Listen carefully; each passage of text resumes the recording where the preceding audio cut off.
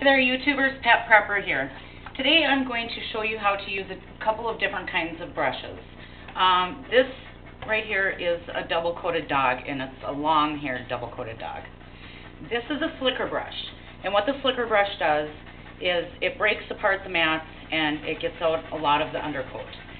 Now what you're going to want to do to start with this type of a coat is you're going to want to brush through and get as much of the undercoat and tangles out as you can with this brush.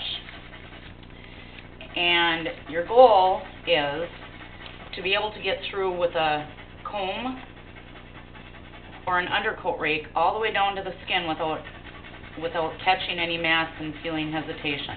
So if you are brushing and you catch a mat like this, you have to brush again. If you can get all the way down to the skin and pull the comb through without hesitation, you're good to go. So now if you run into an area that is too matted and the slicker brush isn't going to work, this is another tool that you can use, and this is called a mat splitter. On the inside here, it's razor blades. That's not the side that's going to touch the dog's skin, so you don't need to worry. But what this will do is it'll break apart the mats. So I always like to work in layers, and I always like to start down low and work my way up. So I'm going to just jump up here to an area that's pretty matted so I can show you how to use the mat splitter. You just gently, as gentle as you can, go through and either saw the mat through and break it apart, or you can sort of chop at it like this.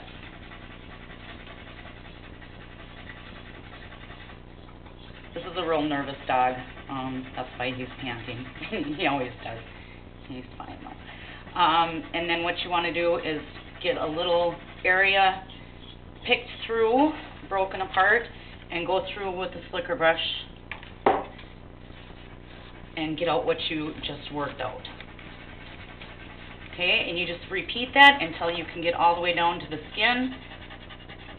And what I kind of do when I'm looking at a dog and thinking, oh my gosh, I'm never going to get done with this, you just kind of visually cut the dog into quarters. And you work in that one area and finish that, and then work in the other area, and then, you know, until you're all the way completely through the dog. So those are 3 of the tools that I kind of wanted to show you today. Pet Prepper.